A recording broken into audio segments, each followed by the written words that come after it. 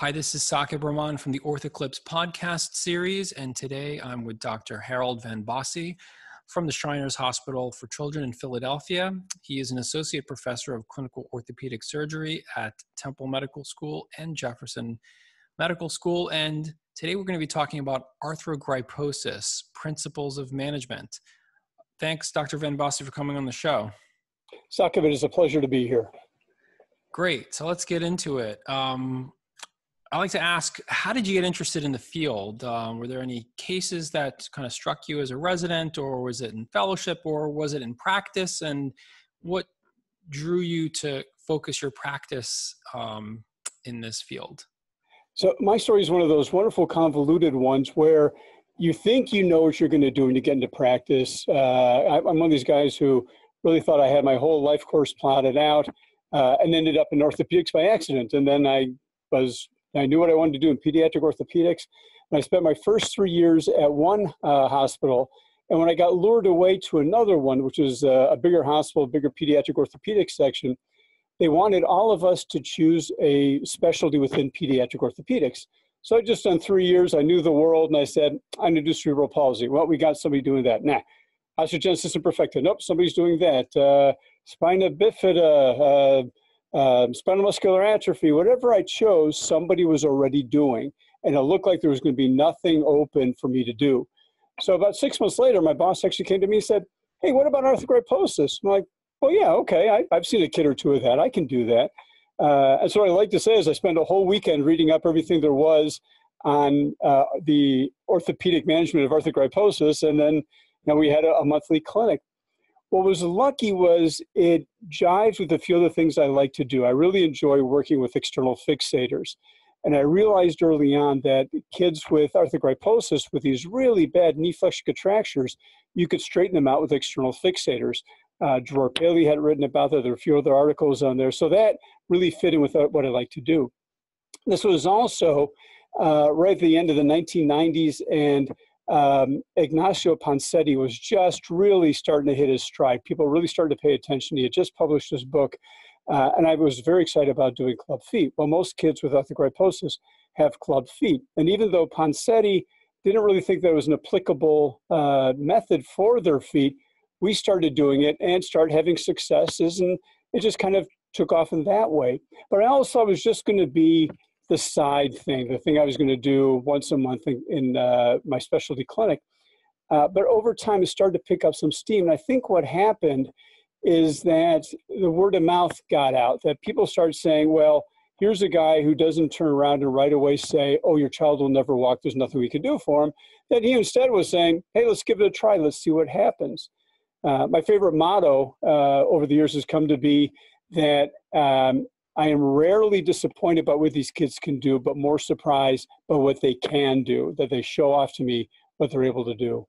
And that's kind of been the start of it. And when I came to the Shrine now almost 12 years ago, the Shriners Hospital in Philadelphia was just a great place to be. And it just opened up the whole country to referrals. And that's where it took off from being an interest to being about 80% or so of my practice. Yeah, it's amazing, plan for these things sometimes, and then they just kind of develop organically or otherwise. So very interesting. So maybe you can explain the basics about arthrogryposis, I would say at an orthopedic resident level, maybe like a graduating orthopedic resident. Like what are the main principles about the disease that they should know? Well, it's really interesting because it's not a single condition. So I always like to say, it's like, having a cold. You know that when you have a cold, you got a runny nose and you've got a sore throat and maybe a cough and sneeze and that kind of stuff, but you don't know what causes it. Don't know if it's a bacteria or if it's a virus or, who knows what, allergies. But the same thing with arthrogryposis. It turns out that there's now about 400 different things that cause a child to be born with what we call arthrogryposis. And really what that means is it's a child who has contractures of two or more body parts. So if you got a kid who's born with bilateral club feet, or let's say bilateral dislocated hips, that's not arthrogryposis. But if they have one club foot and one dislocated hip, that then by definition means that they have arthrogryposis. Most of the conditions are genetic. When you break down the 400 different things we're talking about. But if you actually look at the most common cause of it, the thing that we think of classic arthrogryposis, it's actually a non-genetic. We haven't been able to find a genetic underlying issue. But what all these conditions have in common is that the kiddos weren't moving much during pregnancy. So they get through the embryologic period probably pretty well. The first 2 months of pregnancy go well. And then after that, things don't happen. So if you take an individual joint, you and I have normal joints because we were moving them during pregnancy. And my favorite way to explain it to parents is, have them look at the back of their hands and see all those little wrinkles you got going across your knuckles. Well, that's because as a fetus, you were flexing and extending your fingers. By doing that, you're stretching the skin, and that's why it wrinkles when you extend. But by the same token, you're also making the tendons slide through their sheaths, and you're getting the ligaments at their appropriate tension, and you're getting the joint surfaces to conform to each other. So if you don't move those joints, then all those things don't happen down to the level of the skin, that you can actually have these fingers that have absolutely no wrinkles across their knuckles. And so that's how you get different forms of arthrogryposis.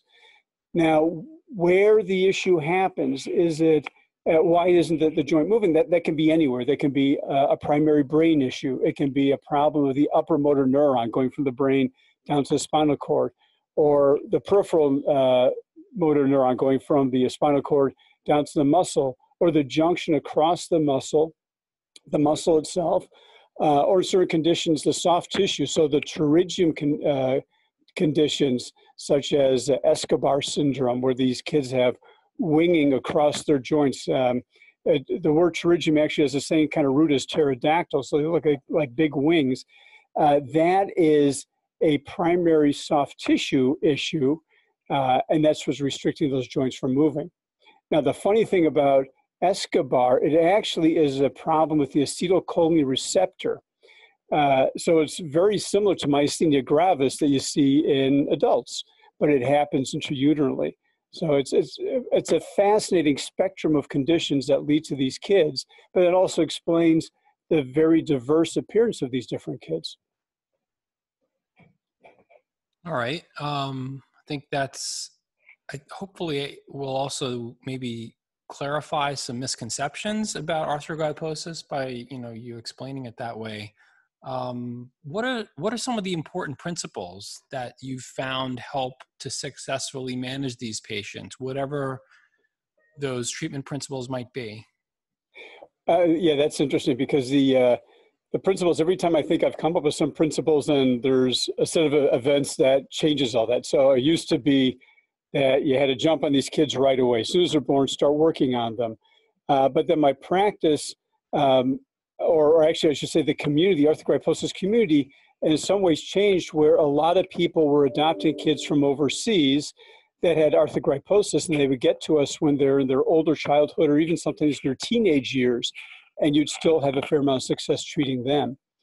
But I think the first thing to do is just to take a good look at the kiddo and realize that, first of all, these kids, by and large, most of the conditions preserve cognitive ability. And a lot of these kids are actually very bright, and they learn ways to adapt. And it's not because, well, they learned one way to do it and you should just leave them doing what they're doing.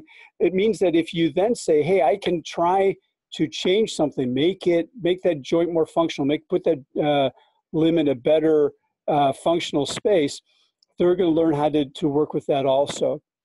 So like I said, I've had teenagers that have come here that were non-ambulatory, but you start working on them and getting their joints in a better position, and you can get them up walking.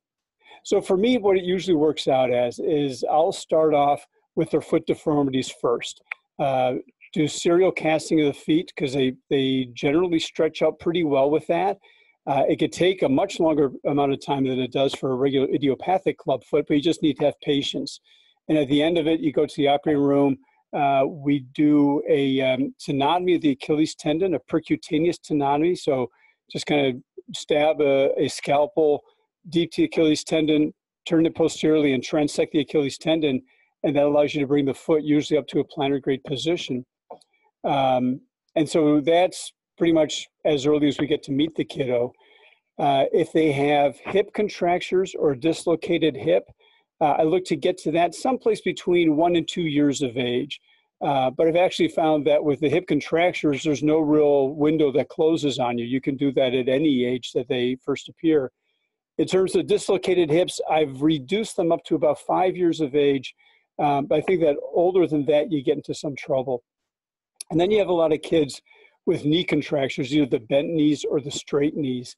And I've been working my way towards treating all of those at 4 years of age. Because I think then the kids are old enough that the anatomy is big enough to work with, and also they're old enough that they can comply better with their physical therapy.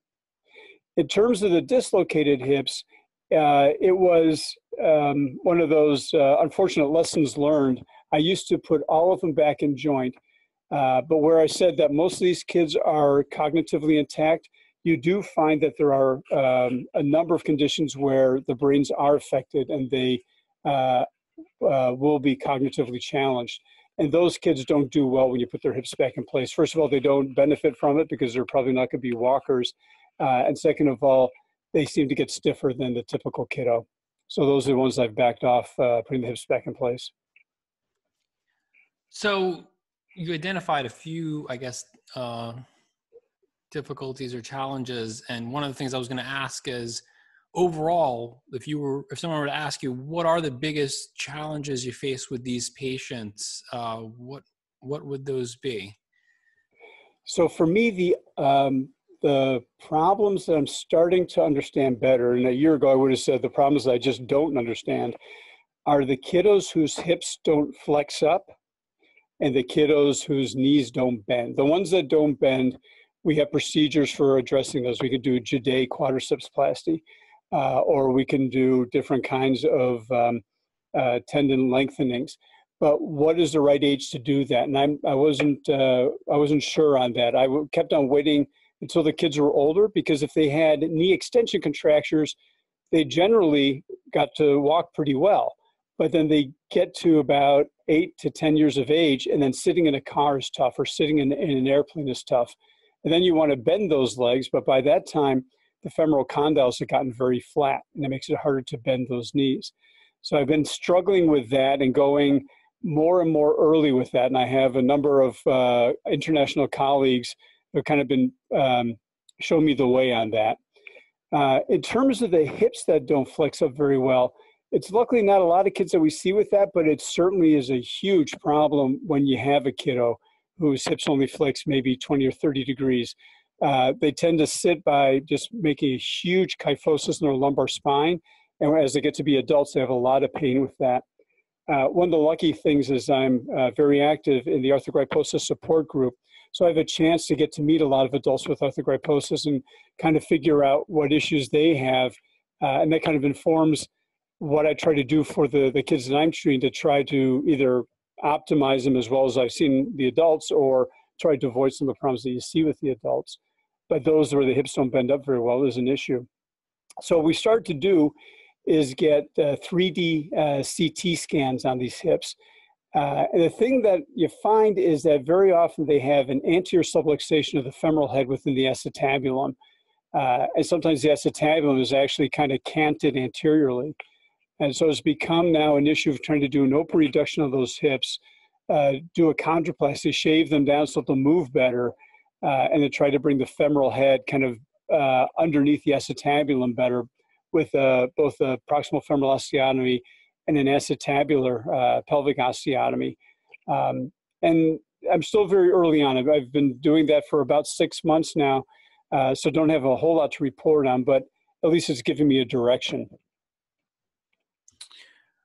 So I guess given that, is there any particularly important research going on, or related developments that might show some promise for that in the future, or things, to sort of address these difficult cases that you have still? I mean, they're all difficult cases, but I mean, the ones that are particularly difficult, like what you're describing with the extension contractures or other difficult cases. Yeah, and actually, I'd like to say there as much as they're difficult, they're also extremely rewarding, because you get one of these kids up walking where they've been told by a number of other practitioners that they never would. That is just the biggest high you can get in orthopedics, as far as I'm concerned. Research from the, kind of the bench research side of things is scant. And that's because there are so many different things, so many different conditions that cause arthrogryposis. So each individual one is an extremely rare condition, and it's hard to get a lot of attention in that direction. Most of the research that we see, other than the clinical research, is genetics research, where you're just finding kiddos with arthrogryposis and trying to figure out what in the pathway caused them not to move intrauterинely. But I think that probably what I'm most excited about is being part of a bigger research project that's creating a registry. So we have 4 of the Shriner sites, the Portland, Oregon site, the Northern Californian site, the Montreal Shriners Hospital, and us. And we are grouping our patients together and trying to do phenotypic and genotypic studies to really try to understand these kids as well as possible, and see if we can separate them into kind of different categories of involvement. And that may hopefully then drive us towards treatment. So I think at this point in time, it's more trying to treat the condition that you see versus trying to find any way to cure it. So obviously, rare conditions like this, I guess it really helps to have some type of network and way that you can share information with, colleagues trying to treat the same group of patients. And it sounds like that's how you're trying to address this. I hear correctly. And outside of Shriners, are there any other centers around the world that that do a lot of this work? Is there a subspecialty society that focuses on this specifically? I guess that's one of the exciting things about arthrogryposis, that it's versus a lot of other parts of orthopedics that are already well established, and it's hard to do anything new in them. This is still kind of an unexplored area that a bunch of us are now kind of get together on. On the East Coast, DuPont Hospital down in Wilmington sees a lot of kids with arthrogryposis. Down in Florida, my old partner Dave Feldman sees some kiddos. And then you really have to go to like Texas Scottish Rite or to the Los Angeles Shriners Hospital, for example, to find other bigger areas, or in the Chicago Shriners Hospital. But there's not a lot of other specialty centers in the U.S. And in Europe, same kind of thing. There's a smattering of them around. But what's happened is that those of us who treat these kids are starting to get together. We've now had 3 international conferences on arthrogryposis. The last one was about 1.5 years ago here in Philadelphia. The next one will be next year in Montreal. And that's bringing us together, starting to create some collaboration. Like I said, we have this registry project going on. There's another registry project on adults with arthrogryposis. So I think you're going to see an explosion of knowledge that's happening over the next 5 or 10 years. And that's hopefully going to change the landscape a lot for how we treat these kids.